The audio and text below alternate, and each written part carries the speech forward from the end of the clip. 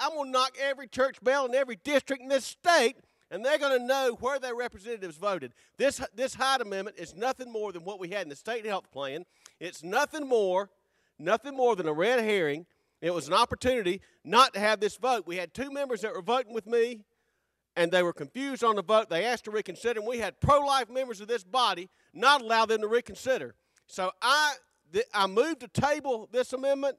I move now to table the Hutto Amendment, so we'll stop this genocide of unborn children, just make a little incremental move in stopping the murder of children with taxpayer dollars in South Carolina.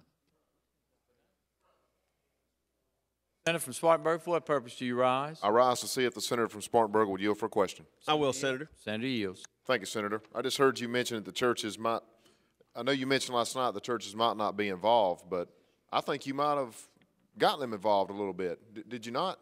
Well, here's the problem, Senator. We heard up here about our fear, which we found out we've got a letter here basically disputing everything that was said about the Medicaid dollars we're going to lose.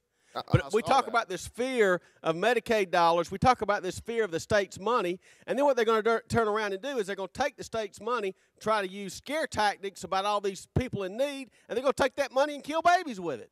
I understand, but this letter here from the South Carolina Baptist Convention that we all received, I think every senator got a copy, did they not? They did, addressed to every senator. Yeah, and so that must mean they're paying attention. So I'd say at least any Baptists that maybe didn't, that voted for cloture just a minute ago, they might be on a radar list, would you not think? Senator, just like you, I walked and knocked on a lot of doors when I was campaigning for office. But to me, this is the most important issue we face, because if we can't respect life, we can't respect property, we can't respect individuals, we can't respect the elder, we can't respect anybody. If we're saying that we're not going to give due process to the weakest and neediest among us, the unborn child, then everything's on the table. And I think we're seeing that. And it's dangerous and it's frightening that we would take money, which if they don't pay it, by the way, the taxpayer doesn't pay, not only will we call them tax cheats, but we'll turn around and go after them.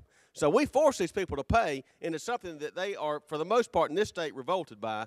But at least we'll have a vote on the record on these amendments, and the folks in the churches can know where their senators stand. I move to table.